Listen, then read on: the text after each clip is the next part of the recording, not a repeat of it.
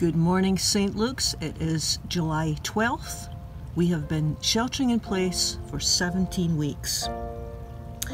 One of Jesus' favorite ways to teach was to look out at nature and take something that we see every day and apply it to our lives. For example, he would use something like this grass, which is looking a bit parched in the hot sun, isn't it? Well, not much is going to grow in this section because we don't irrigate this part. But with the right conditions and with plenty of water, this will revive, and by winter, this section will be a carpet of green. So Jesus would notice things like that on his walks with his disciples, and then he would apply the principles to our spiritual lives. It's like, let's talk about things that parch us and tire us and exhaust us. And let's talk about what revives us and refreshes us and renews us. This morning, we're going to be looking at the parable of the sower. The Gospel today is from Matthew chapter 13, verses 1 through 9 and 18 through 23. That same day, Jesus went out of the house and sat beside the lake. Such great crowds gathered around him that he got into a boat and sat there while the whole crowd stood on the beach. And he told them many things in parables, saying, "Listen, a sower went out to sow, and as he sowed, some seeds fell on the path, and the birds came and ate them up. Other seeds fell on rocky ground, where they did not have much soil, and they sprang up quickly since they had no depth of soil. But when the sun rose, they were scorched, and since they had no root, they withered away. Other seeds fell among thorns, and the thorns grew up and choked them. Other seeds fell on good soil and brought forth grain, some 100-fold, some 60, some 30. Let anyone with ears listen. Hear then the parable of the sower. When anyone hears the word of the kingdom and does not understand it, the evil one comes and snatches away what is sown in the heart. This is what was sown on the path. As for what was sown on rocky ground, this is the one who hears the word and immediately receives it with joy. Yet such a person has no root, but endures only for a while, and when trouble or persecution arises on account of the word, that person immediately falls away. As for what was sown among thorns, this is the one who hears the word, but the cares of the world and the lure of wealth choke the word, and it yields nothing. But as for what was sown on good soil, this is the one who hears the word and understands it, who indeed bears fruit and yields, in one case 100-fold, in another 60, and in another 30. Good morning, children of St. Luke's. I wonder if any of you have ever planted a garden. In today's reading, Jesus tells us the parable about planting a garden.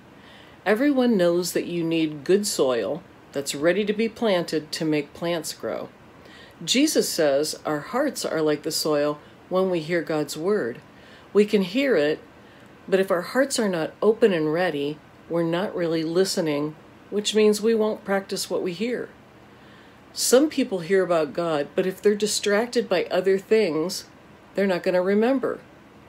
For example, when you're in school, your teacher does not allow you to use cell phones or iPads or other distractions while you're in class so that you're able to give your full attention to the lesson being taught. It's the same thing when we learn about God. We should always give our full attention so that we can not only hear, but hold these things in our hearts and in our minds, and then live by God's words. So let's pray. Dear God, thank you for every blessing you give us. Thank you for keeping our families and friends safe. Please help us to really hear your word and live our best lives for you. Amen. The parable of the sower. Now, this is a parable that gardeners are really going to like this one. In fact, all the gardeners are going to like the next 2 or 3 weeks of parables, because in each one, Jesus uses plants or something in nature to get over his spiritual point in his teaching. But even if you're not a plant person, this subject matter is going to be of interest to you, because like we looked at outside by the fountain there, That's very, very dry grass, right? There's no irrigation there, and we've had a lot of sun. You might be feeling a little bit like that grass. You might be feeling a bit dry and parched.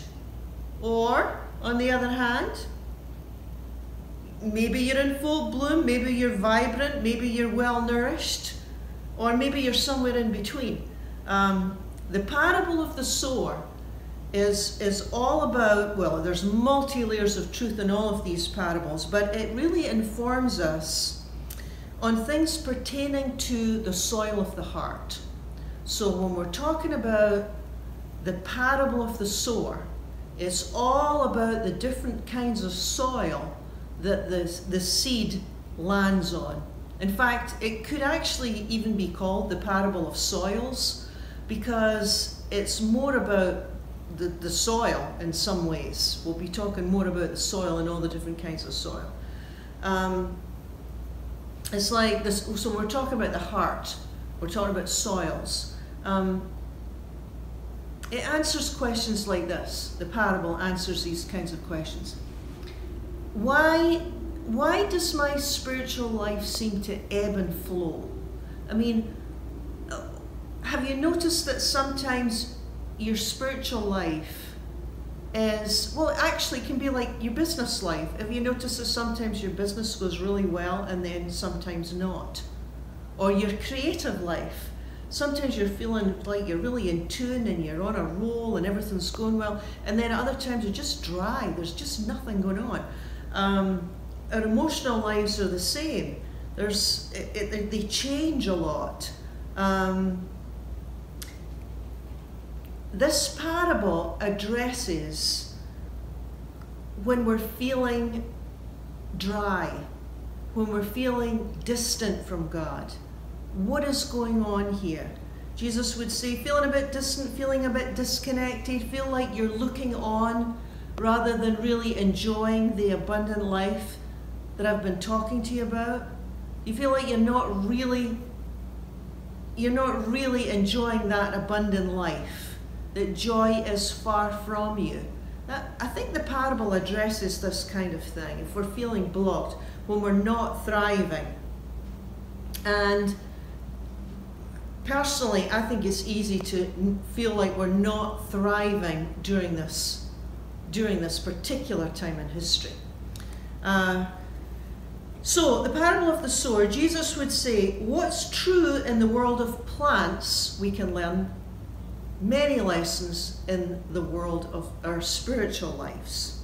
You can learn many things from your garden. If the plant doesn't have the right soil, it will not thrive. If the seed doesn't have the right conditions, it's not going to grow. There are things in this life that cause you not to thrive. There are things in this life that cause you not to grow. You're not going to be producing the fruit of love, joy, peace, patience, goodness, and self-control unless you have the right conditions here in the heart, in the interior life. And what he has done in this parable is that Jesus basically lists things that cause you not to thrive, and none of them are surprising to us. They're all common things.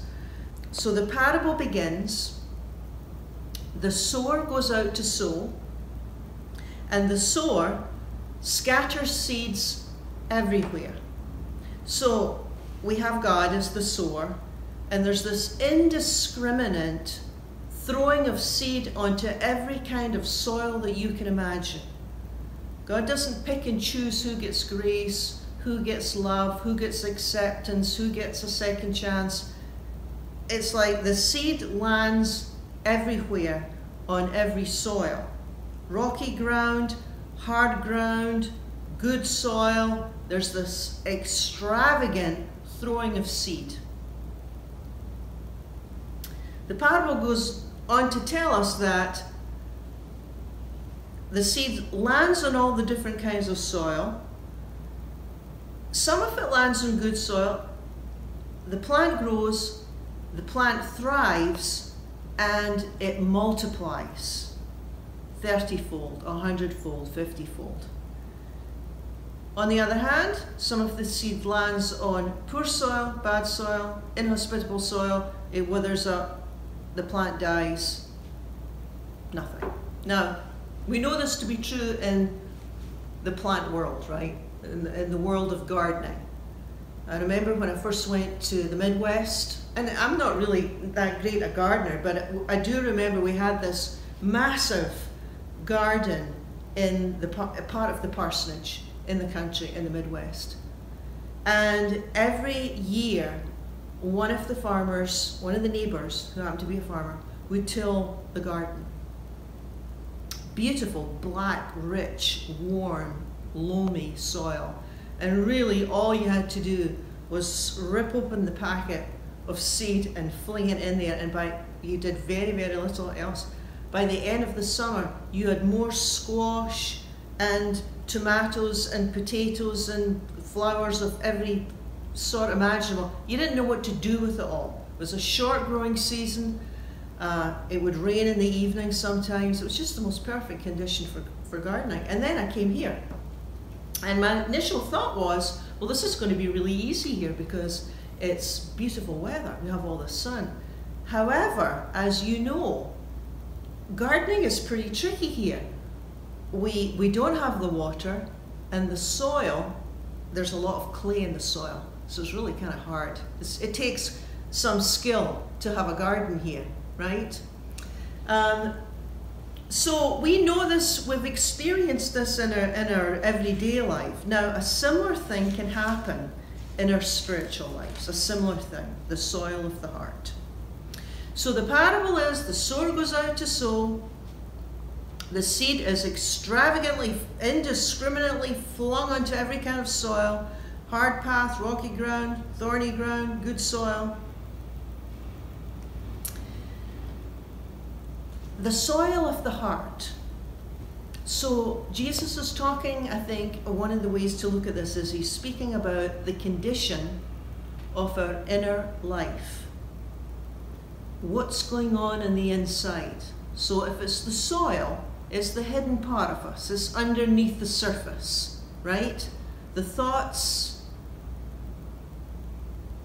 the parts of us that no one else sees, the interior dialogue that's going on internally, the plans, the hopes, the dreams, the hurts, the memories, the disappointments, all that stuff is underneath the surface, isn't it?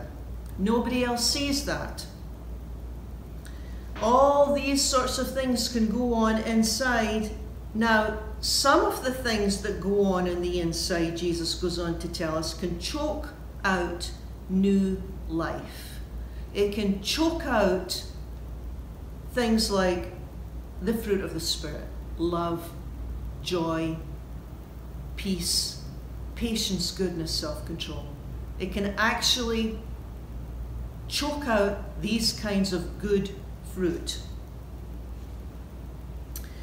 So he says in verse 19, verse 18, Jesus tells us parable about all the different seeds landing on different kinds of soil and all the different kinds of response. And he says, and it's kind of a word of warning here, I think this is an important verse, hear the word of the parable, he says. And that word hear means understand. And implicit within that word in the original language is, now I want you to act on the truth that you know, he's saying.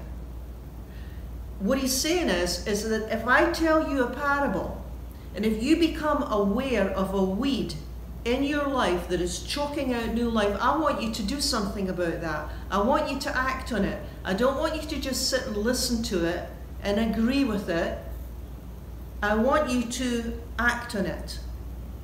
Because he goes on to say that what can happen is that something can be true to us and can hit us as true, like God has shown me this, you know, or I'm listening and God's showing me something. It might be something like God shows me that maybe I'm too judgmental, or maybe God shows me that my envy isn't helping at all here. I really need to learn how to start to release this more. Or maybe God shows me, I really haven't been attentive to my spiritual life at all for a long time. Not really. I really haven't paid that much attention. Whatever it is that God shows us, Jesus is saying, I need you to act on this. Because if you don't, it's like you've never heard it. It won't do you any good at all. It's like birds coming down and plucking up that seed on the rocky path and just flying away. It won't do you any good at all unless you move it into action.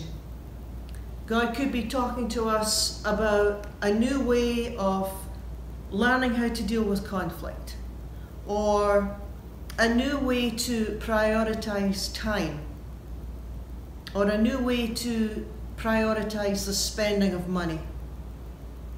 It could be something simple like practically becoming more involved with a person or a neighbor or a friend. And that thought's come to you 1 or 2 times.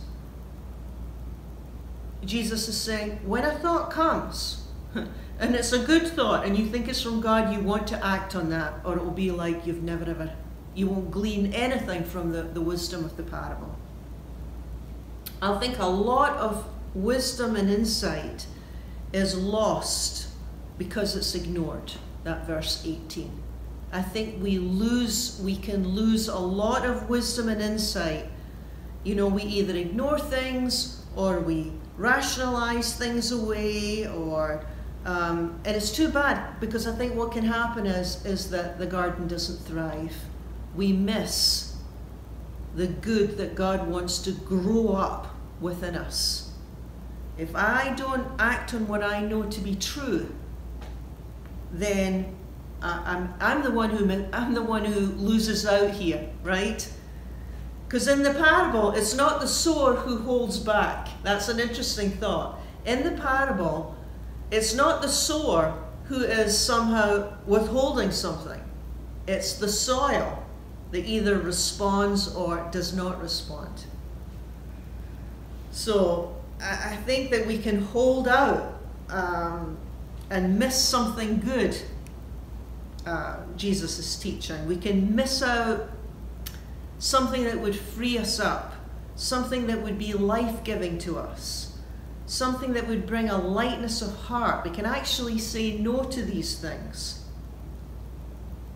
Jesus says, well, that's just like seed landing on the wrong soil, and then the birds come and eat the seed. It's gone. There's no growth. There's no benefit. It's gone. Rocky, hard heart. And by that, I'm not really talking about a bad person. I think you could be a kind person, basically. I think you could be a sweet person, but you could still resist God's call on the inside, which is a strange thing to say. But if you consider it, I think you might find it to have some truth. That you don't have to be mean to resist the nudge of the Spirit. This isn't about a bad person or a good person. This parable isn't about bad people and good people. It's about how open we are to God, or how closed we are for whatever reason. And by the way, I don't think we have, we're all good soil, or we're all rocky soil, or we're all thorny soil. I think we have multiple kinds of soil within us at any time on any given day. I think we have a lot of choices on what we do. Jesus said, there are things that can choke out new life. You need to be aware of that. There are weeds and thorns and all sorts of things that can choke out new life. He says, for example, trouble and hardship and suffering. That can choke out new life. That can steal your joy. It's kind of a strange thing, because you would think, well, wouldn't trouble bring me closer to God? Not necessarily. Not necessarily. I mean, it can, but it could also make you quite bitter. And it could make you quite hard, and you could resist even more. Some people do move closer to God when trouble comes, but sometimes people move away. You know, do we lean in when trouble comes, or do we back off? That would be something to think about, you know. And Jesus goes on to list more dangers. He says, verse 22, the cares of the world and the worries of life and the deceitfulness of wealth. The deceitfulness of wealth. No amount of money can stop you from worrying if you're prone to worry, right? You know, wealth has its limits, doesn't it? I mean, it can't really buy you peace of mind, can it? Can't promise you that. Yeah. There's no place to go to find peace, because you take yourself with you wherever you go. So peace has to be something that we have here. Yeah, it's possible to spend a lot of time thinking about a problem or a person or a solution, and that can kind of wear you down. That can wear you down. Just trying to figure things out all the time, it can wear you down, or try to understand someone or something. The cares of this world can choke out the new life in you, just like weeds can choke out a plant. Yeah, Jesus, verse 18, key point. Listen to what the parable is saying, he's saying. Listen to it now. Can you identify a weed that is choking the life out of you?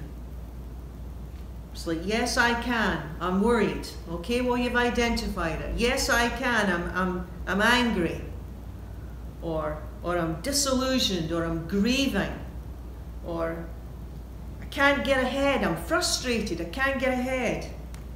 I mean, identification is always a good first step, isn't it? Because that's about self-awareness. That's about self-awareness, to even identify what it is that is holding you back. Actually, you know, I was thinking today that it would not be a surprise to me if we look back on this time, if the church looks back on this time, this shelter in place, as a time of great temptation. And the reason I say that is because so many people have become overcome with fear. You know, scurrying away from everyone. Have you noticed that?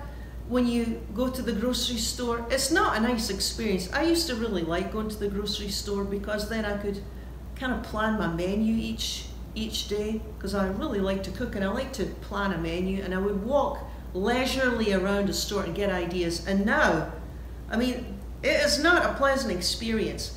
Eyes averted, heads down, you know, everybody's frightened of the disease, and people are quite unfriendly because they're scared. They're scared. I think we're going through a time of great temptation.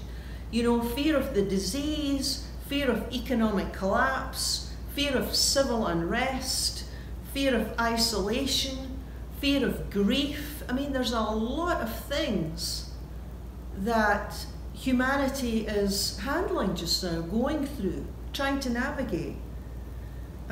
It's not surprising that people would succumb to depression and malaise and frustration and anger. I mean, these are challenging times.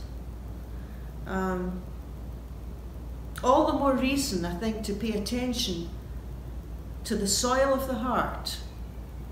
The soil of the heart, Jesus is teaching. Pay attention now. Think about what's going on here. What is bubbling to the surface just now? I think that gratitude never fails to bring a harvest of joy. Right? So when we identify weeds, which is relatively easy for me to do, actually, identify whatever the weed is or weeds are, gratitude never fails to bring a harvest of joy. When we become aware of what is diminishing our lives, when we can see the weeds and we can see what is choking the life out of us, one of the best ways to attend to your spiritual life is gratitude.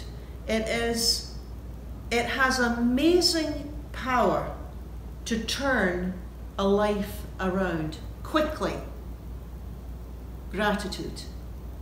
Now, gratitude is a powerful, powerful spiritual tool, and it works relatively quickly. Now, I don't know if you've noticed this, but I have found that most things in our interior life, in our spiritual life, seem to take a long, long, long time.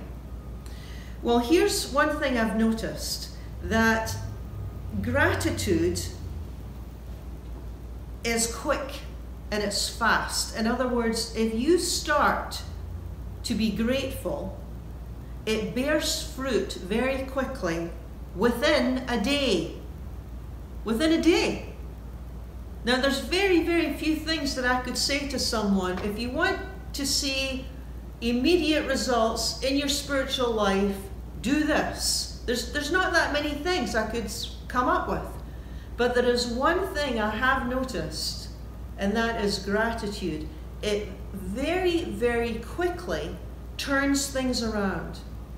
So if you're going along and you come across this parable of the sower and you start to identify a whole bunch of weeds or a particular weed, and you think, yeah, that parable makes sense to me. I know what's making me dry. I know what's making me parched, and I know exactly what I need to do.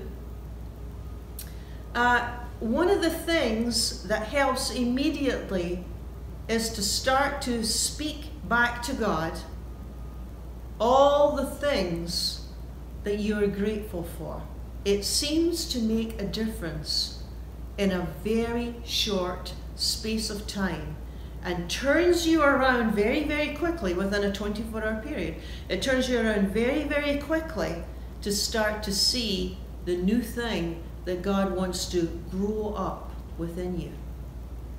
So I want to encourage you with that it's not just about identifying the weed, which is a great first step, and it's really an important first step, but also, and then follow through on what God is asking of you. That's important, verse 18. But that third little part of gratitude will make all the difference in the world within a very short space of time. Peace be with you.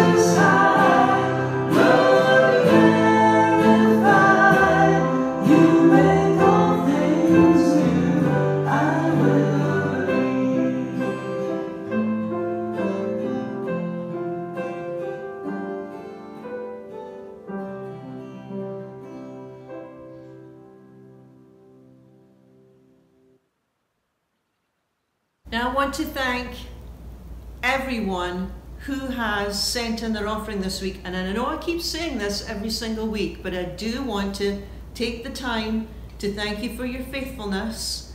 And for those of you who have gone through the bank, yes, we did get some bank checks this week.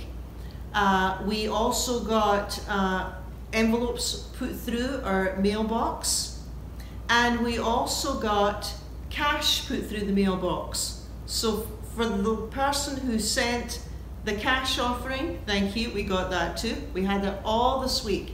I want to thank each one of you for your faithfulness to God and your giving during this time.